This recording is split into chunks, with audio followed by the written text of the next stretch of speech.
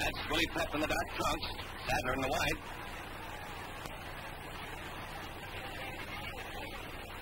Both weigh exactly the same tonight, 126 pounds, the featherweight limit. Sadler's about 3 inches taller. His arms are several inches longer. He has both height and reach advantage. This is the third meeting between Pep and Sadler. Their first fight was in October 1948. Sadler won by a 4-round knockout. He took the title. The second fight was the following February, and Pep regained his title in a 15-round spectacular decision.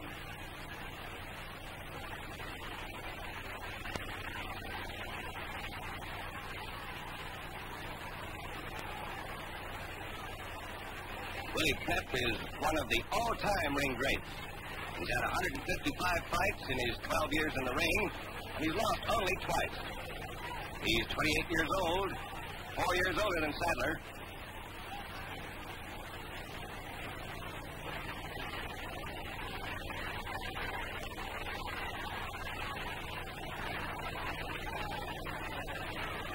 Pep has heeled Sadler across the face with his gloves, the laces, and the referees warned him.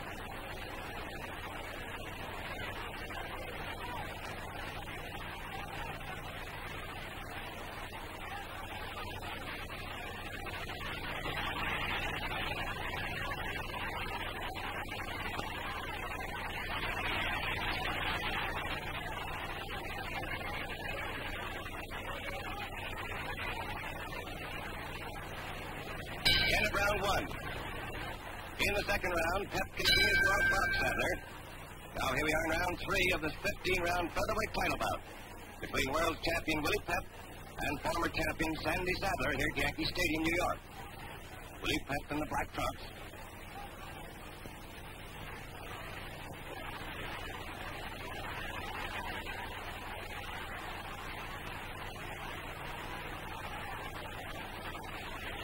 Sadler is one of the hardest-hitting featherweights in all ring history. He's also a better boxer than most fighters. He's got a snaky left jab, and he hits like a ton of bricks. In 8 years in the ring, Sadler has won 114 of 122 fights, 79 by knockout. He's been installed an 8-5 favorite tonight.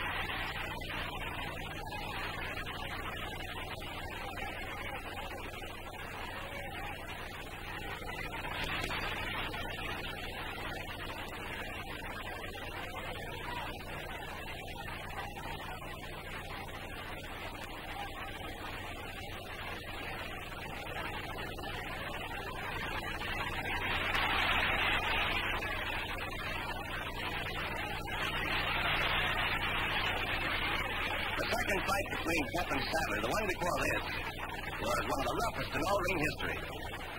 This great crowd of 39,000 people expects to see another such sensational battle tonight. The gate of over $260,000 is more than double the previous high record for a featherweight title bout.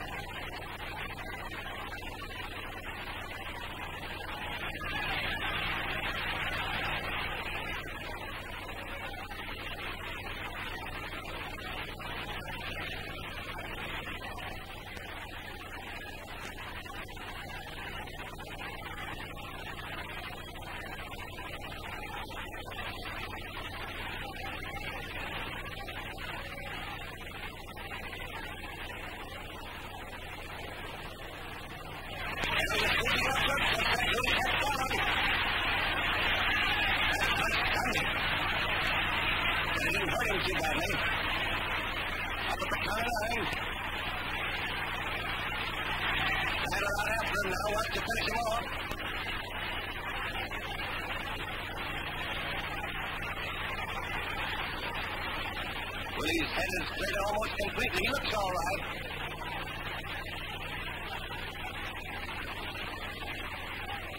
These boys have been wrestling a lot in the clinches. The referee has had to pull them apart by force. This isn't exactly a grudge fight, but there's not much love lost between these two men.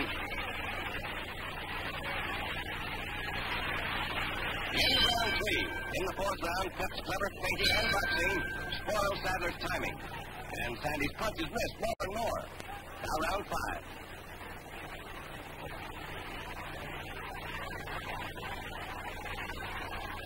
Pep won their last battle, he took a terrific lacing around the head.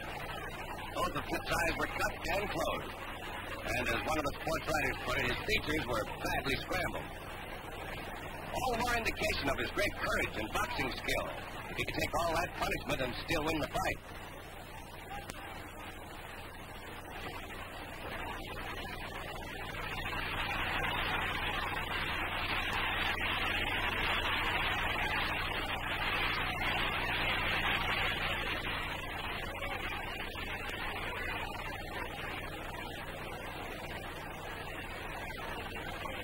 That was a trip.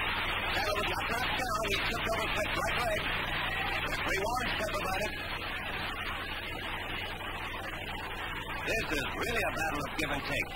Just like their first two bouts. Both these men know all the tricks in the game. Neither asking any quarter.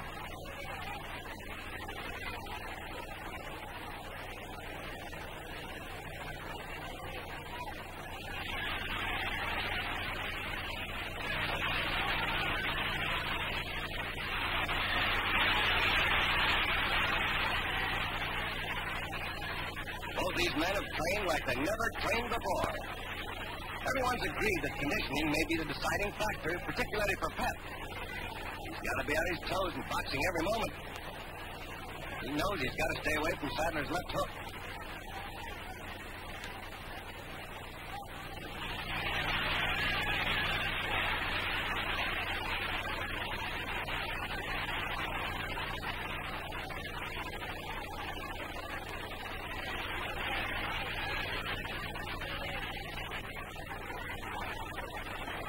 Willie Pep almost lost his life in an airplane crash 4 years before. He suffered a fractured left leg, two cracked vertebrae, and internal injuries. Everyone thought his fighting career was over. But 4 months later, he was back in the ring and winning as usual.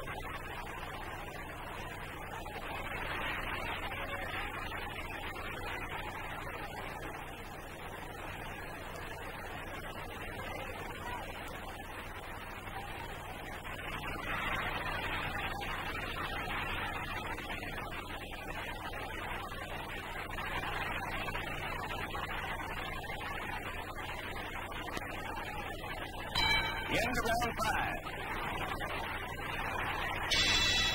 Now, here we are in round 7 of this 15-round featherweight title bout between world champion Willie Pep and former champion Sandy Sadler here at Yankee Stadium, New York. Sadler in the white trunks.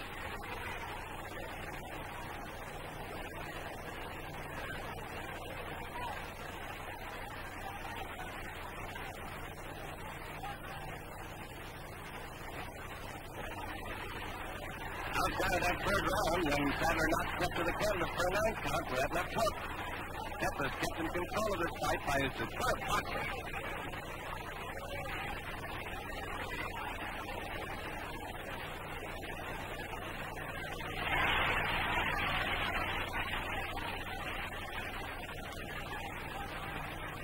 That left hook is Sadler's favorite punch.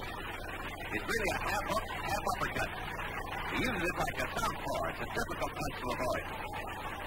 He's scored a lot of knockouts with it.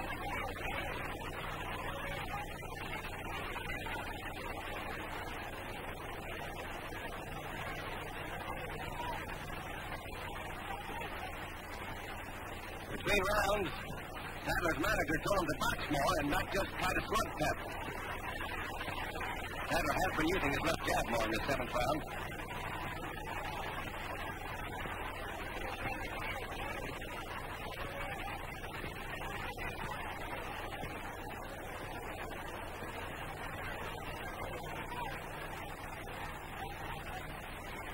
Pep looks to be ahead on points so far.